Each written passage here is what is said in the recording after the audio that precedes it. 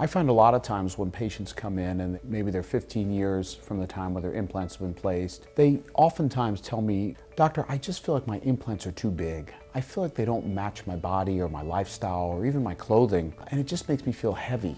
There are a lot of different options for patients like that. I think it's really important to look at their tissue elasticity, look and see if their breast is really droopy or if their skin is really tight, what size is the implant, and how much breast tissue do they have to start. Some patients can really get away with just removing the implant entirely.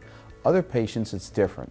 They need to either downsize the implant or do some work to their capsule, which is the space where their implant used to reside, in order to tighten it up or make it smaller in order to be more congruent with the smaller implant that they're ultimately going to place. Probably the most challenging patient is the one who comes in and says, "I had much bigger implants and I want to be much smaller now." A breast lift with repositioning of the nipple and areolar complex is the best way to achieve a patient's results when they're downsizing from a much larger implant to a much smaller implant. Some patients just really want their implant out with a little bit of skin removed.